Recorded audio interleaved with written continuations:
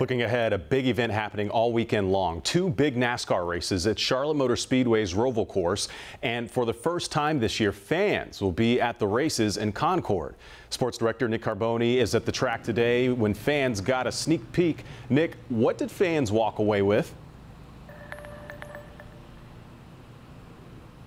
Well, Fred, I think fans are walking away from today with a sense of security. The Speedway has been very serious about this from the beginning. They want fans here, but they want to do this safely, and I think the fans that were here today feel very safe about coming back this weekend. Capacity will be very limited, but the Speedway just happy to host again. Oh my gosh, man, we're event people, right? I mean, this is what we do. When we knew that the governor was going to allow this, I mean, it was like Christmas Day around here. A select group of fans on Friday getting to walk through the protocols for attending this weekend's races.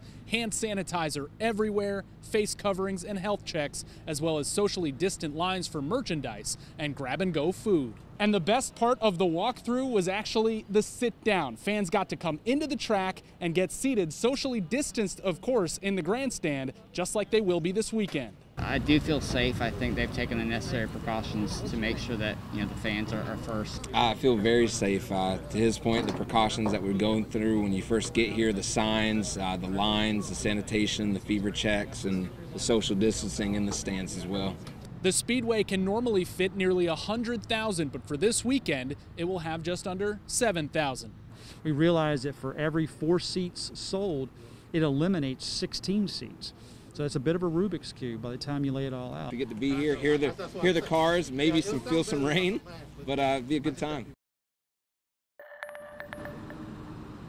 Yeah, those familiar sights and sounds back for these fans that can be here. You know, the Speedway had the benefit of talking to other NASCAR tracks that have hosted fans already, and they were at the Panthers game last week as Carolina hosted fans for the first time, and the Panthers, conversely, were at the track this past spring to see how they operated. So a lot of synergy as everyone tries to do this safely.